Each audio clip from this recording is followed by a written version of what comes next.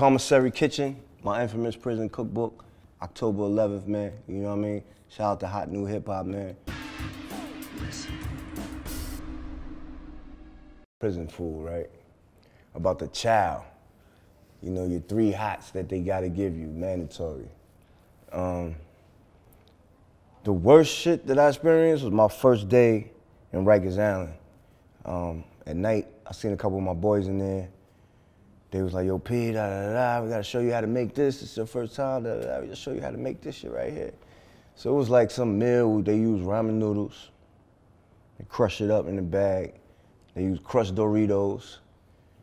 They use chopped up Jack Mac fish, that's mackerel. They chop it all up, they mix it all up together, and it's like real disgusting looking, you know. But it's like real popular in Rikers Island.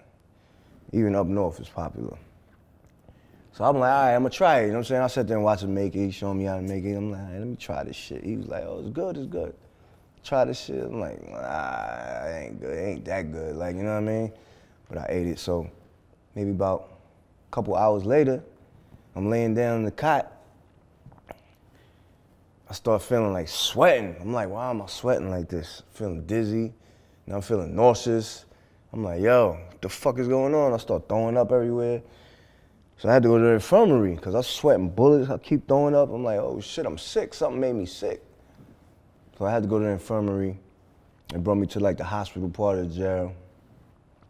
Come to find out I got like some type of food poisoning or something from like the mackerel. I don't know what the fuck it was, but that was my first day in Rikers Island. So that was like a horror story. Don't ever eat that shit chopped with Doritos and ramen and Jack Mac. Disgusting, yo. Another story I can remember, when I went up north to, they put me in State Greens up north. I forget what jail I was in, probably mid-state.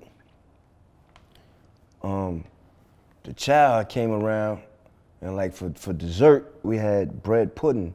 It was like a big block of bread with raisins in it, like, you know what I'm saying? Like jail bread pudding, so whatever, that was the dessert. So I get my little child tray, I sit down to eat, and a fucking little pube is sticking out the middle of the bread pudding like a birthday candle, like, yo. I'm like, yo, what the fuck? I'm looking, I couldn't believe this shit. It was like sticking right in the middle of the shit, just sticking up like a birthday candle. I said, oh shit, this is crazy. I'm never eating this shit ever again, yo, you know what I'm saying? And that was like, those 2 first incidents, babe, that was like really what inspired me to want to make my own food in jail. Like, I'm not eating this shit no more. Like, I'm making my own shit, like. And the last one that I can think of is a horror story that somebody told me. I didn't experience it, but somebody told me about it. They told me 2 stories, as a matter of fact. They told me one time, you know how like the cooler, the juice, like they got the handle on it, it's like a cooler. They got like a juice cooler that they bring around every dorm.